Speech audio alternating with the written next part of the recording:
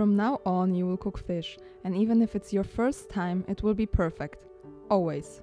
And along with some carrots and frozen peas, you will be able to create a dish you never thought you could.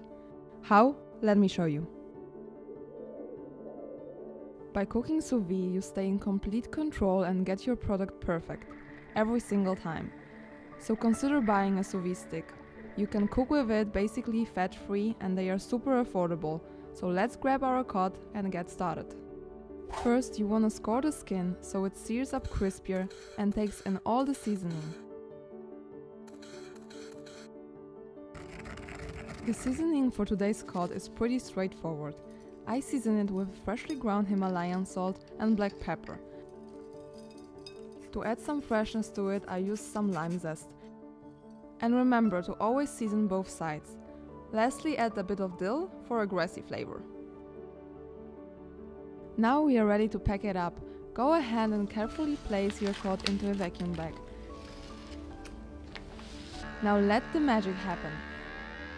Having a vacuum sealer and sous vide stick comes in very handy in countless situations.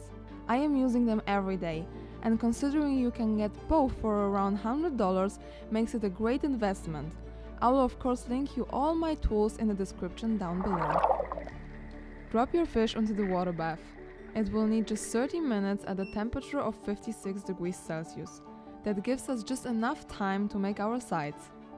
The easiest and best way to cook carrots is also my favorite, cause it's literally no work.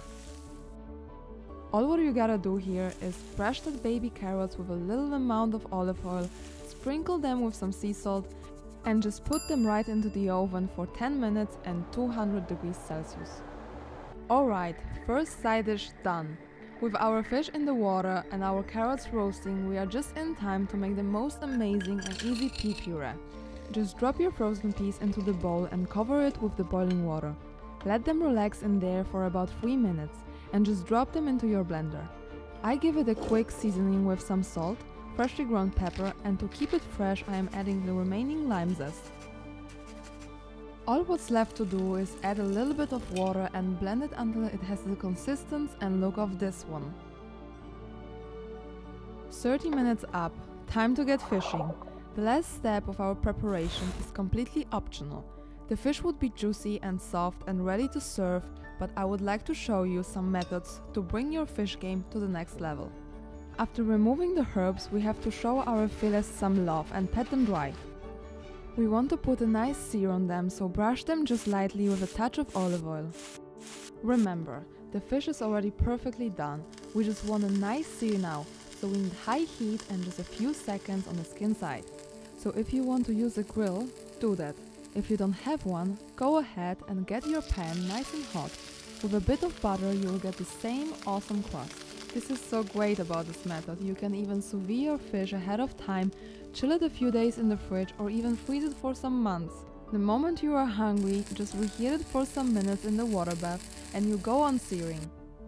The hard work is done. With the pea puree warm and smooth, the fish crispy and the carrots crunchy, you now have everything to create a healthy, stunning dish. Just be creative and plate with love. Oh, and if you love your skin extra crispy like I do, try out this one.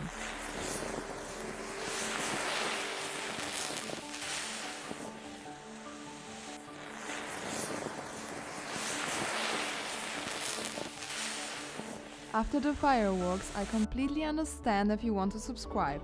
It's okay, and if you do so, just hit the bell to not miss out on future highlights. That's it from me today. I really hope you enjoyed that episode and I inspired you a little bit to experiment in your kitchen. And I catch you guys in the next one.